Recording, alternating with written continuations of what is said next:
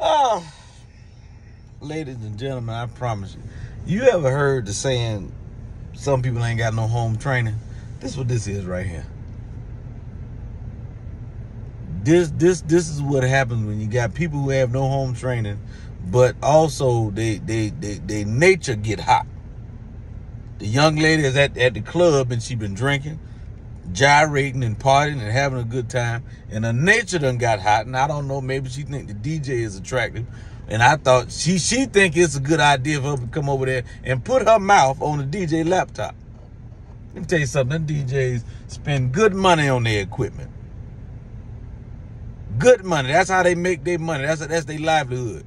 Nobody needs you to put your mouth wherever it has been on their stuff. That man don't know where your mouth been. You might have something hiding in the back of your damn throat. And he gonna get on his damn hand because you putting your nasty mouth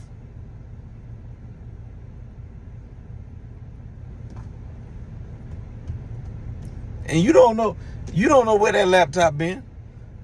My mom used to say, you don't know where that been at. He probably had that in his ass. You don't know. And here you are putting your mouth on that. What this supposed to be sexy? You biting the laptop? This ain't cute. Ain't cute at all. Go gargle. And somebody bring the DJ sanitizer wipes. He can wipe the damn laptop down. You don't know what kind of bacteria in people's mouth, and